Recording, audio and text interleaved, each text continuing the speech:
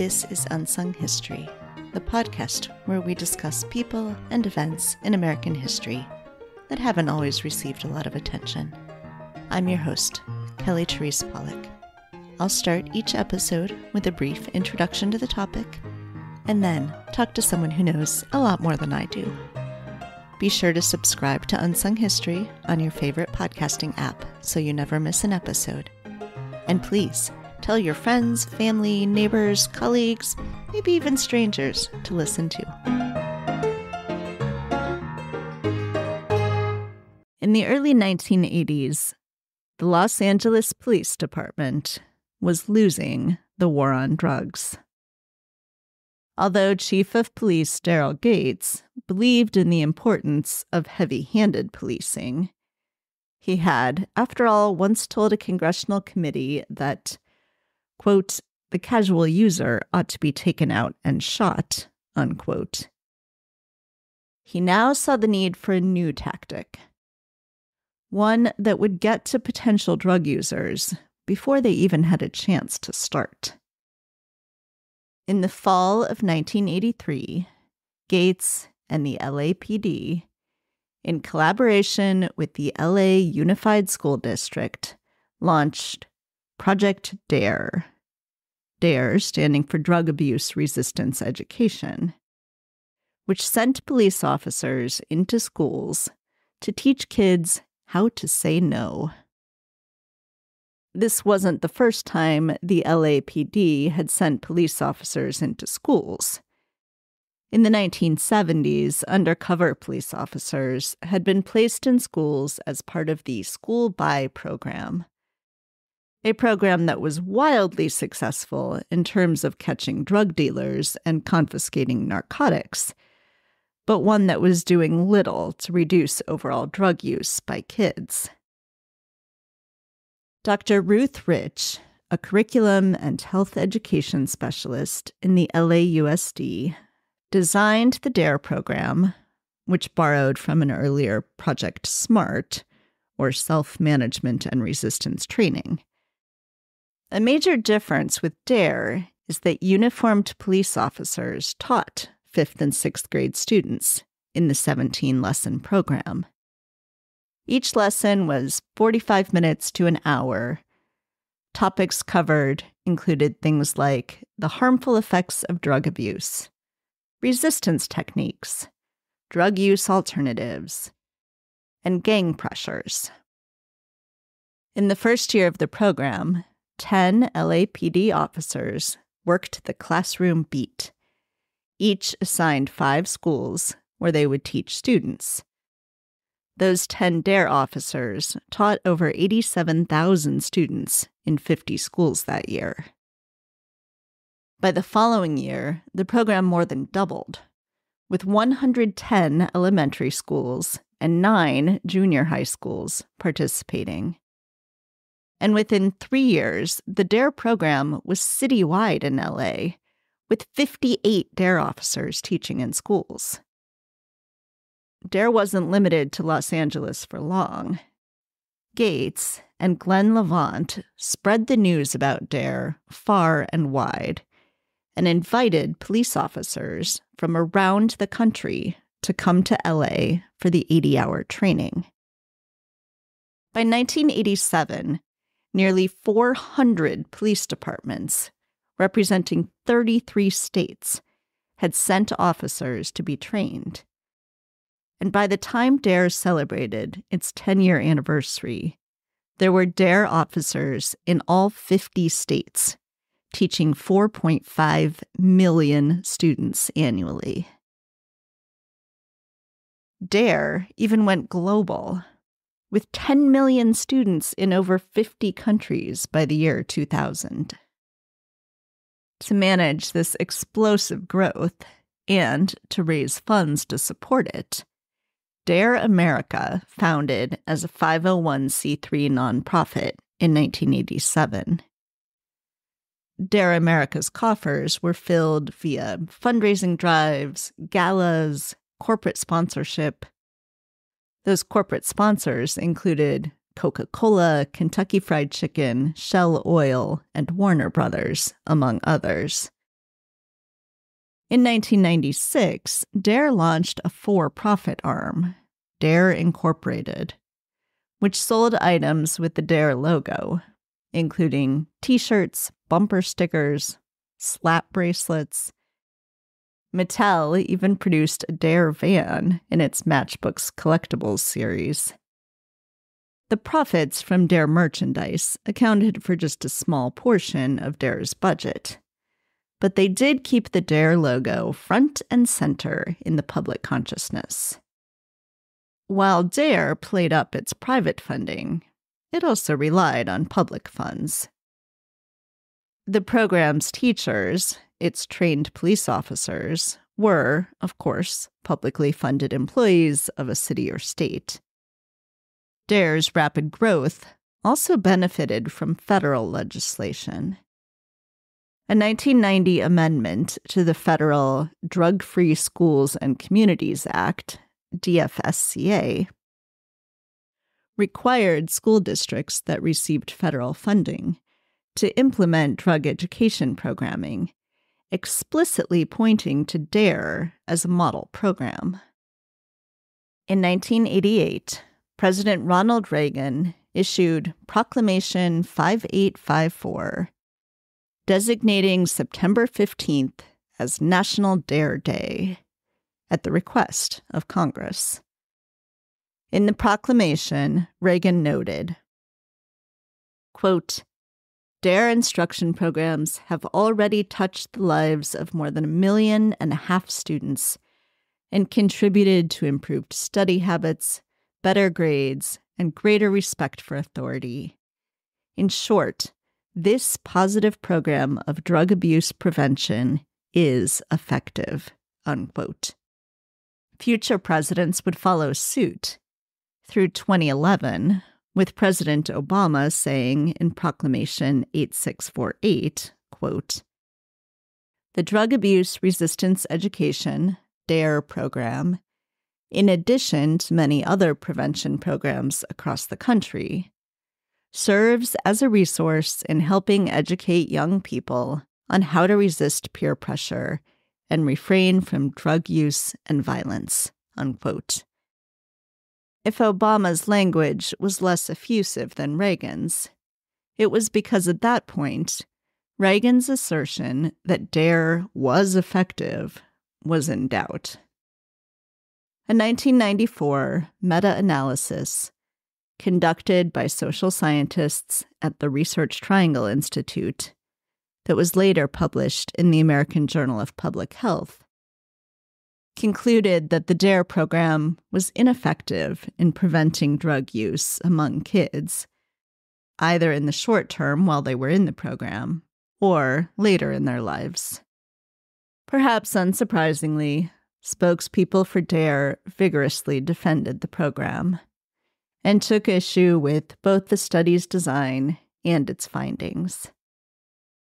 The National Institute of Justice, which had originally solicited the study, refused to publish the results.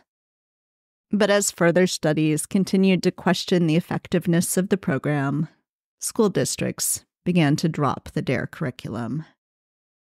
In response, DARE revised its program, launching the science-based Keeping It Real curriculum in 2007. Which was developed by researchers at Pennsylvania State University and Arizona State University. DARE still exists today. According to its website, over 1 million K-12 students in all 50 states go through the program each year.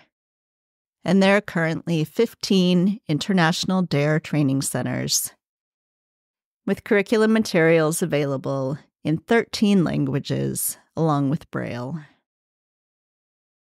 Joining me now to help us learn more about the story of DARE is Dr. Max Felker-Cantor, Associate Professor of History at Ball State University and author of Dare to Say No: Policing and the War on Drugs in Schools.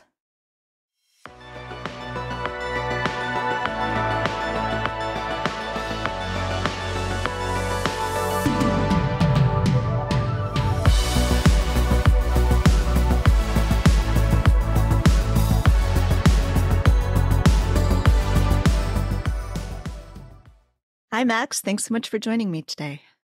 Well, thanks for having me. I'm excited to be here. I am really excited to talk about a piece of history that I actually remember. So let's start by tell me a little bit about how you came to write this book on the history of Dare. No, it's a great question. So I came to write this book really out of the first book I wrote, which is called Policing Los Angeles. I was finishing that book and finishing the archival research for that in Los Angeles. And while I was doing that, I started coming across all these references to Dare in like archival documents from 1983, 84, 85. And I just started questioning that because I was like, wait, I did Dare as a fifth grader in Salt Lake City, of all places, where I grew up in the early 90s. And so that kind of archival find led me to start questioning all sorts of things about like, well, how did Dare get to Salt Lake City? How did it expand? How come everyone seems to know about Dare? Why did it become so big? And then I was like, as a historian of policing, of politics, of late 20th century United States, I started to then, and urban history, I tried to kind of question, okay, well, what was the kind of meaning of Dare? What role did it have in policing? What role did it have in shaping kind of both policing, but then schools? Because as many of listeners probably know, Dare relied on police officers as teachers. So this little archival find connecting to my personal experience with the program started raising all these questions that I wanted to answer. And so that's what led me down this road to writing a whole history of Dare, which led me in all sorts of directions I probably hadn't really expected when I was like, I'm going to write about these Dare officers and how they went into schools. But obviously the book expands well beyond that. And so that's kind of the origin story, was a coming out of archives, connecting to personal experience that raised all these kind of interesting questions. That then, of course, whenever I told anyone I was writing about Dare, they're like, I remember that, and I have all these other stories to tell, right? And so it kind of snowballed from all of that to be this project. So, how did you, speaking of archives, figure out kind of what archives you wanted to look at? This is obviously a much more expansive set of archives than what you were looking at in your first book. And there's oral history pieces of this. Like, how did you figure out all the things you should be looking at and limit, in some ways, all the things you could possibly be looking at? Yeah, I mean, that was a huge kind of issue in a lot of ways. So, as we'll probably discuss, Dare starts in Los Angeles, but then it goes nationwide and worldwide. So the kind of start of the archival search started in Los Angeles, but then it was like doing kind of archival searches on the internet through kind of library databases. I kept finding archives everywhere with references to Dare. And so ranging from like New York State to Wisconsin to Georgia to Arizona, right? Just like all over, these like school boards or state archives had all these kind of collections on Dare. And some of them were small, some of them a little bit bigger. And this is like one of the kind of, I guess, happenstances of COVID actually, was that I didn't have to travel there. And all the archivists actually were willing to get that material and have it scanned. Obviously, I had to pay for that, but so they actually sent me archival materials from all over the country. So it kind of was like this luck in some ways of people being willing to do that in a moment when otherwise they might have said, no, you've got to come see this. And so that was one. And I kind of limited the kind of choices of that was to what I could kind of find just from searching kind of basic databases, because in the back of my mind, I was like, I bet I could go to every state archive across the country and find something, right? If I was to dig in some sort of educational files or go to local school boards, I could probably find some reference to it, or local police departments. And of course, that would have led me on an archival research task that probably would still be going if I was trying to do that. So that was the kind of limitations I put on that, and was like, well, I think I can tell this story nationally with the ways I've pieced together that archival story. And so that is kind of how that grew. And then as I was doing this, I wanted to talk to as many people who had been involved with Dare as I could, because I was really interested in the ways that the people who started the program were thinking about it. Why use police officers? What was the purpose? How did students react? How did teachers react? I wanted to kind of know some of those questions from the people involved of designing the program, which involved the LAPD. And so I was lucky enough to actually get put in touch with a few people and did oral interviews with some of the kind of original members of kind of the LAPD who put DARE together, the main one being Glenn Levant. And those oral histories largely were kind of background interviews. There wasn't really a kind of consent to sort of quote from those interviews. So I didn't use those that way. But I was able to talk to some of those people involved from the kind of DARE side, so to speak. I also went to DARE headquarters in Culver City, Los Angeles, and spoke with the kind of current executive director and sat down and chatted with them. Unfortunately, they said they didn't have any historical materials in their records, which I'm not entirely sure was like entirely true, but I was hoping that they would have kind of a private archive that they would let me see. That didn't end up happening. So I spoke with a lot of those people, mostly on background. And in part, that was, I think, a function of the history of DARE is also one that has had a tense relationship with academics because of the 1990s and the controversy with social scientists from universities who wrote these studies that said DARE doesn't work. And they had a kind of tension there. And so I think I was trying to kind of tread that water very kind of lightly to be able to talk to people and kind of get a better sense of this program without kind of being alienating them entirely. So that was like one path. The other path of oral interviews is I interviewed all those social scientists that did those studies.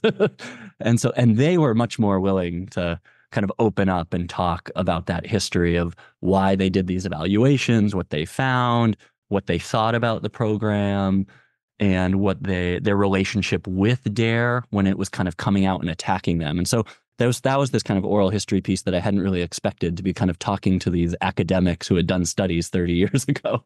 And so I kind of pieced it together there. And then to kind of answer that kind of following question of how to limit all that, at one point I was like, you know what, I could probably figure out how to do like crowdsourcing interviews through Twitter of like everyone and all their stories.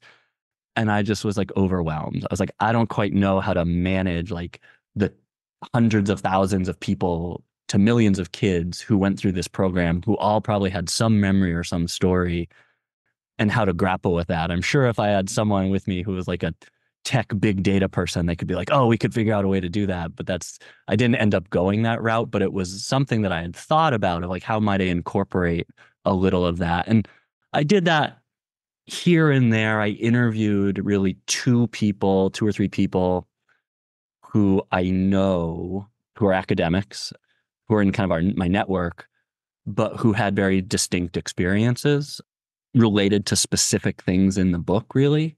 And so I interviewed them for their memories, and a couple of them were able to actually give me documents from when they were kids. And so that was very different from just, oh, I have memories, but they had like, oh, I can give you this school newspaper that I wrote when I was a fifth grader about DARE, right? And so that was a really hard thing because I wanted to talk to as many people as possible, but it could have led down this road of like, how many interviews do you do with every single person? So that's kind of the long answer to that question of this kind of source base that I used.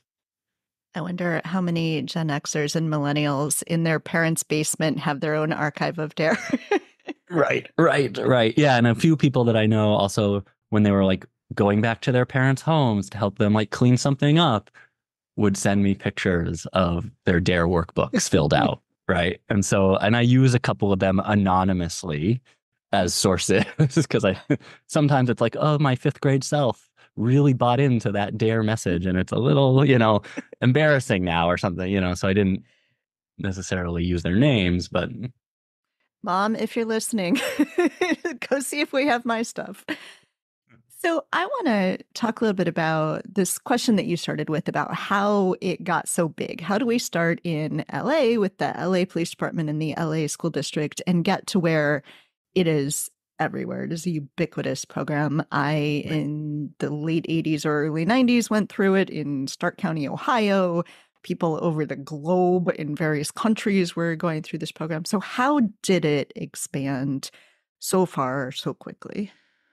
Yeah, I mean that's the kind of one of the big questions, as you mentioned, and does that in really three to four ways. The first being the LAPD when they started in '83, and it was under the kind of infamous, I guess you could say, Chief of Police Daryl Gates, who kind of partners with the Los Angeles Unified School District to push this initiative forward. And they were really explicit when they designed the program that they wanted to expand it to, at the very least, every elementary school in Los Angeles. So they had this early vision of it was kind of, we want to see this expand to begin with. And one of the early plans they had for the program actually included things like, we need to hire a public relations firm.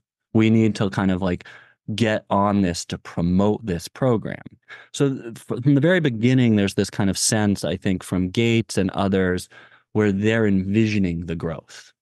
And then how it grows, right? Los Angeles, much easier, right? Because they just say, it was successful the first year. We're going to add 10 more schools, 50 more schools. Within 3 years, it's in every elementary school, right? And then what starts to happen, and this is largely one of the central arguments I make about its expansion at the start, was it expands through law enforcement networks. So Gates is going out and he's writing about DARE in law enforcement magazines and some school magazines. And so he starts to get awareness of the program. And then police departments, by even '84, '85, start sending officers to Los Angeles to get trained, to then go back and teach it in their kind of local communities, local schools. So there's law enforcement networks that enable these other departments to learn about it and then to come to LA and get trained. And then that's this initial expansion.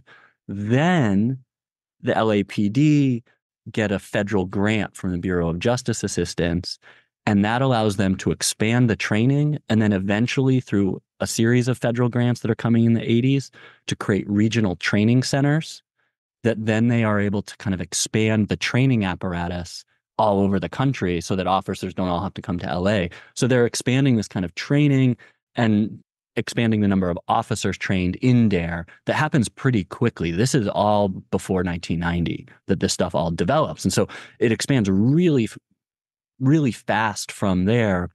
So again, in part from this infrastructure that develops around these, criminal justice grants, law enforcement networks, and Gates being out there promoting the program.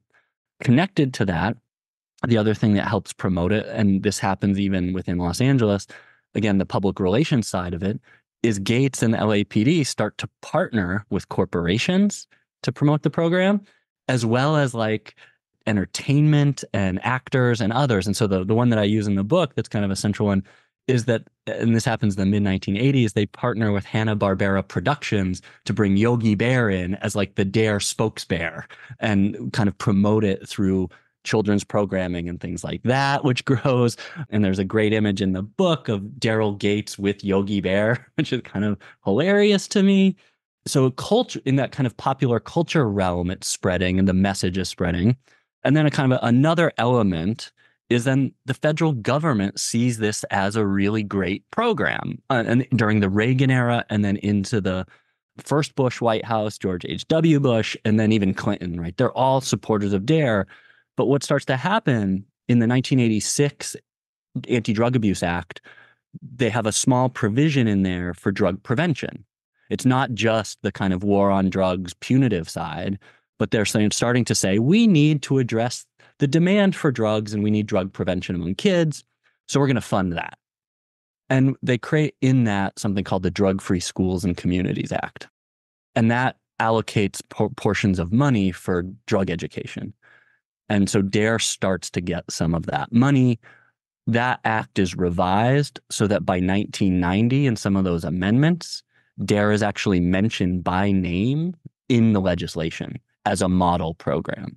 So you get this combination of law enforcement networks, Gates kind of spreading his message, federal grants, corporate and kind of popular culture and entertainment promotion. And then the federal government comes in and says, we're actually going to put this in, like quite literally in legislation, allocating money for DARE or other programs that rely on police officers as instructors. And the only program that really relied on police officers and instructors at the time was DARE. So they get this all kind of funnels and fuels itself so that, as you said, by really the early 90s, mid 90s, when DARE's kind of at its height, it's in 75% or more of at least public school districts across the country, right? And tons and tons of kids are going through it every year. So let's talk some about the police officers in classrooms piece of this. And you devote a portion of the book to it. Why police officers? Why police officers in uniform? How and why were these decisions made? And then what's the impact of doing that, of having the police actually come in and be the ones teaching the students? Yeah, no, I mean, that's a great question. And it's it's the kind of second chapter largely of the book, but it's also what I was really thinking a lot about. And so what the decision to use police officers, of course, as Daryl Gates and the LAPD, when they envisioned this program at the start, they're coming from a law enforcement side. And they actually, originally, they're like, we've been trying to arrest all these drug dealers and it hasn't worked. So we need an alternative and we need drug prevention, but the police still need to play a role. And we think, and they say this in some ways, and there's these kind of quotes that I use in the book where it's like, really thought this, but they say like, even kids as young as fifth graders are so savvy about drugs in 1983, 84, 85, that their classroom teachers are so incapable of having any legitimacy, right? That they're like the ones who really need to be, who have the authority are these police officers who have the experience of being on the streets with all these negative consequences of drug use. And they talk all the time about that, like, street and veteran police experience is valuable because it allows the police to have this kind of legitimacy and authority in the minds of these kids who supposedly know so much about drugs that they're like, and so that's the argument they make. And they say that the police officers need to be in uniform, right? Because it carries that authority, right? And it's about that.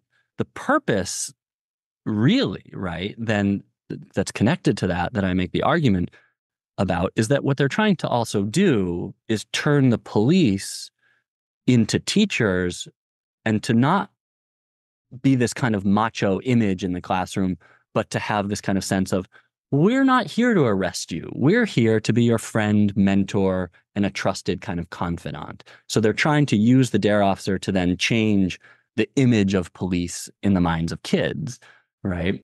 And in some cases, probably to counter the kind of, image that many kids would have, especially in communities of color and elsewhere, of the police as abusive and all of that. Because DARE, it's not a coincidence, really, that DARE starts just at the same time that the LAPD is ramping up and police departments across the country are engaged in these kind of really punitive, aggressive wars on drugs. And so those are some of the pieces of why these police officers and the consequences as it rolls out, and the police officers, they also stay on school campuses. So they're there for recess. They're there doing all these other extracurricular activities, right? It normalizes the police in schools, right? On a daily basis. And then, the long-term effects in the kind of ways that were kind of unintended, of course, maybe not, but they DARE would never admit this, is that then we start to hear stories of kids turning in their parents to police officers who are their DARE officers because their parents had drugs. And that leads, of course, to parents getting arrested and all of this. And a lot of those stories are kind of anecdotal in a lot of ways, but, given the millions of kids who went through DARE, we don't really have a statistic of how often that happened. But we do have a fair amount of evidence that this happened on a fairly regular, kind of often basis, that we have stories of it, from the late 80s into the 90s, even into the 2000s, of kids taking that message and rolling with it, so to speak. So I want to talk a little bit about the financial aspects of DARE. So you mentioned that there's these corporate partnerships, but there's also legislation that involves there's grant funding. Could you talk a little bit about not just how it's actually funded, but how they're trying to portray themselves as being funded and why that's important in this particular time period, especially late 80s, early 90s, and the way people are thinking about big government and all of that. Yeah, I love that. I mean, that's really an important kind of piece of this. that I really hadn't expected to go down. It's one of these places where I was like, wait, I've got to track all this money and how it's working, because what ends up happening is Dare starts in LA, but then it forms a nonprofit corporation called Dare America. And that's this kind of national corporation. It's based in LA, but it's kind of overseeing Dare nationally. And so initially, these kind of small programs, it starts, and Dare America, as a nonprofit, is working on fundraising. And so they're like, we're getting these donations, from these local corporations. And I list all sorts of ones in the book. Like KFC is one of the first kind of national corporate sponsors. And they hold these events. And it's like this kind of 1980s message of corporate social responsibility, right? That like, look at the corporations are doing something good, right? And giving back in this moment, right?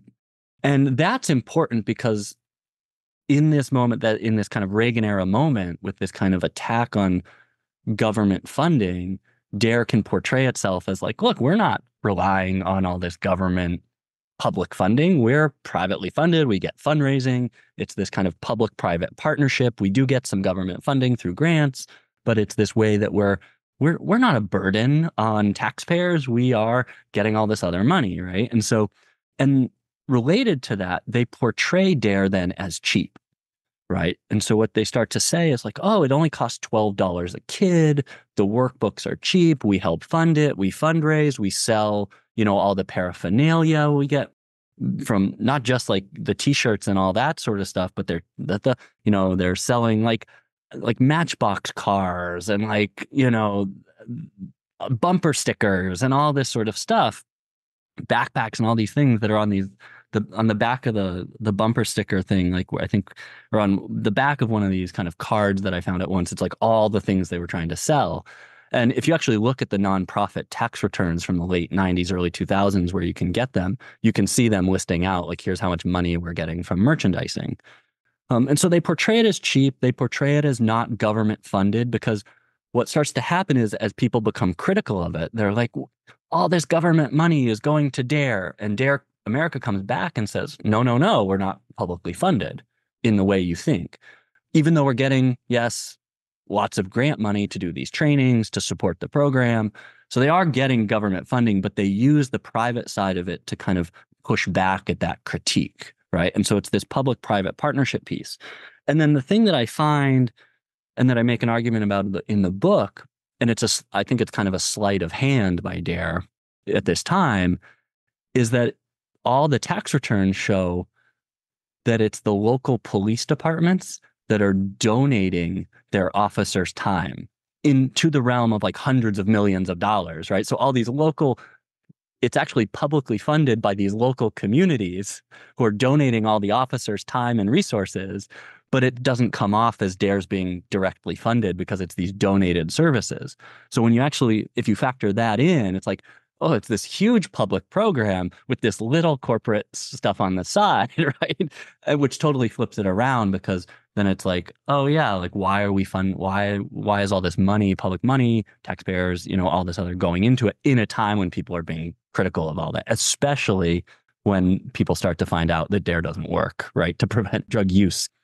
Let's talk about that then. What is it that in the 90s, as social scientists really started to look at this, what were they finding about the effectiveness or non-effectiveness of this program?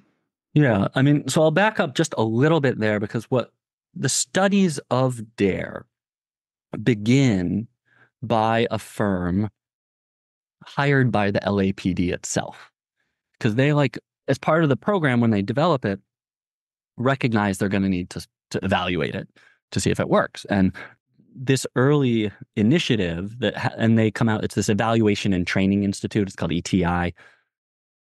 They come out and they start to say, oh, Dare's great, it works. All these kids, when they go through before the program, they have maybe negative, or, they have more positive attitude towards drugs. Now they have a more negative attitude afterwards. And they do all these kind of studies.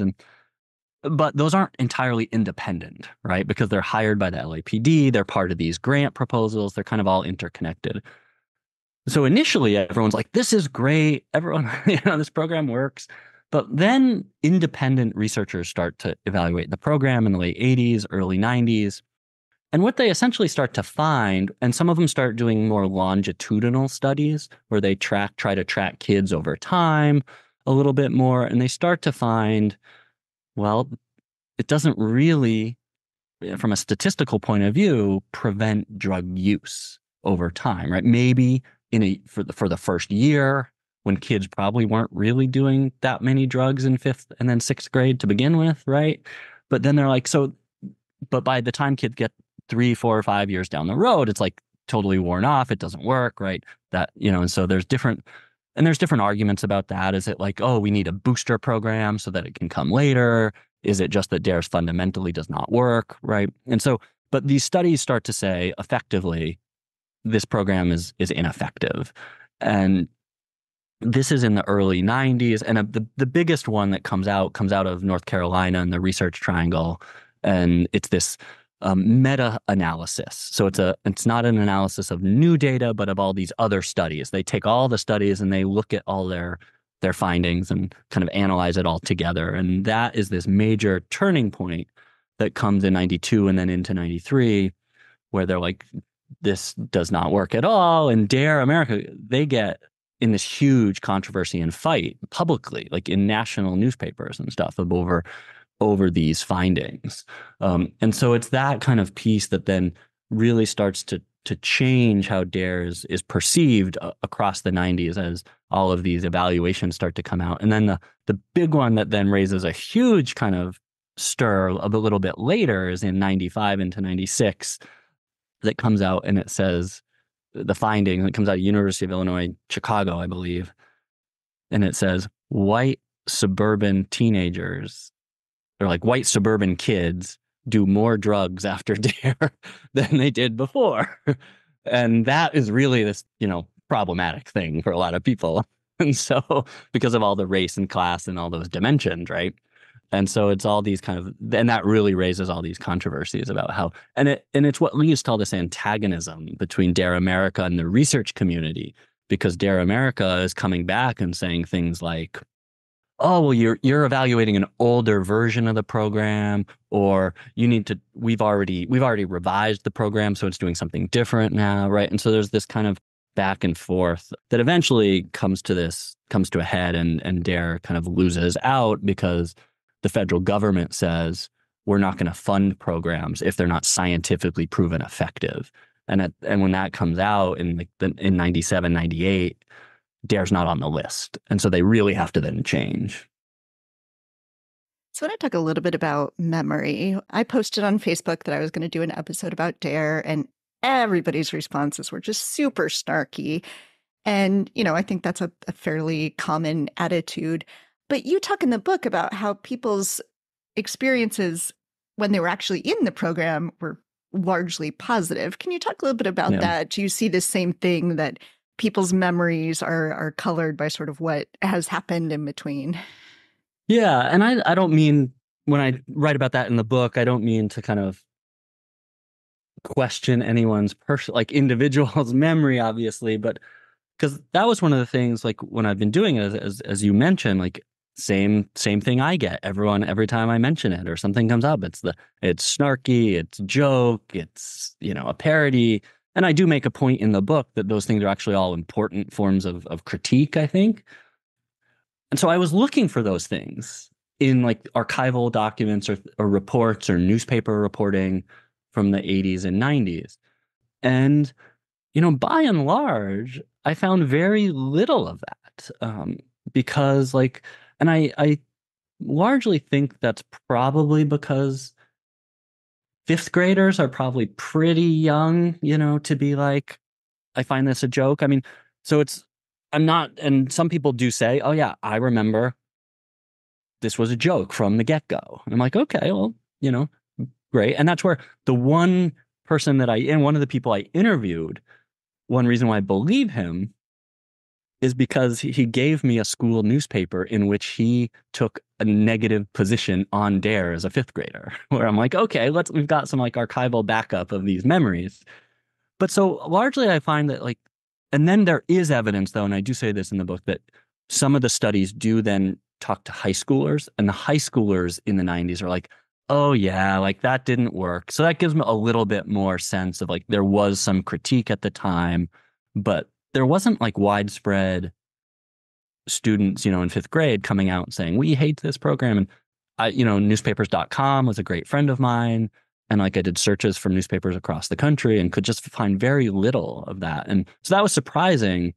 However, I think so people's memories, I think, because Dare still is so culturally relevant, I think, and for many people and their memories of it, we kind of have this memory of it now being a joke because we look back and are like, oh yeah, we made fun of those Dare officers, we joked behind their backs and all that sort of stuff. And I think that's all probably perfectly true, but the archival record is really hard to find that because also a lot of fifth graders weren't leaving their writings about that, So that was a kind of teasing out of like, how do we think about that memory?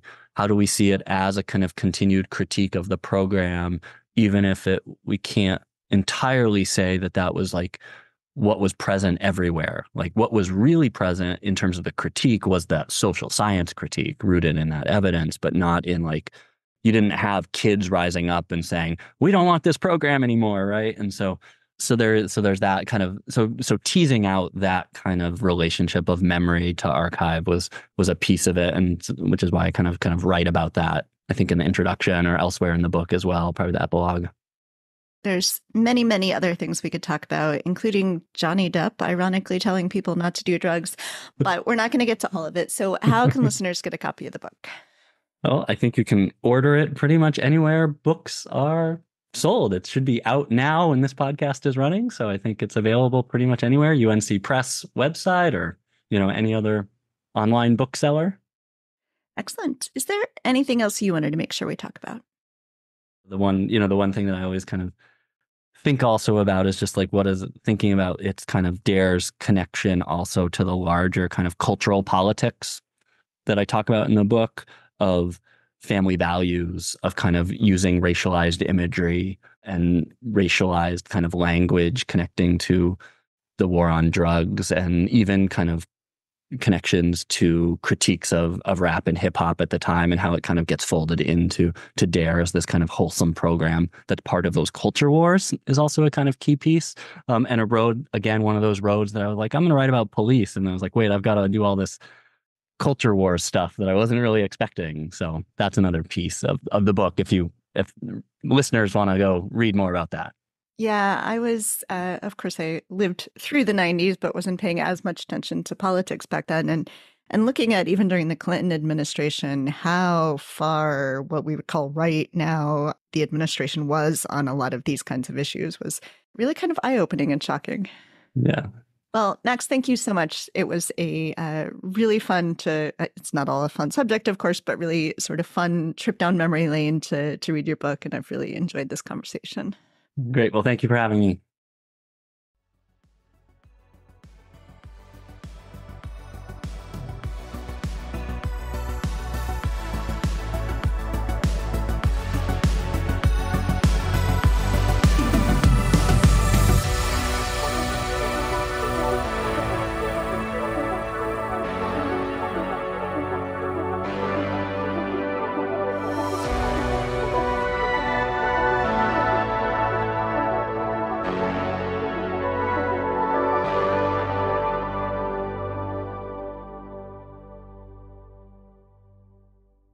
Thanks for listening to Unsung History. Please subscribe to Unsung History on your favorite podcasting app. You can find the sources used for this episode in a full episode transcript at unsunghistorypodcast.com. To the best of our knowledge, all audio and images used by Unsung History are in the public domain or are used with permission. You can find us on Twitter or Instagram at unsung__history or on Facebook at Unsung History Podcast. To contact us with questions, corrections, praise, or episode suggestions, please email kelly@unsunghistorypodcast.com. If you enjoyed this podcast, please rate, review, and tell everyone you know. Bye!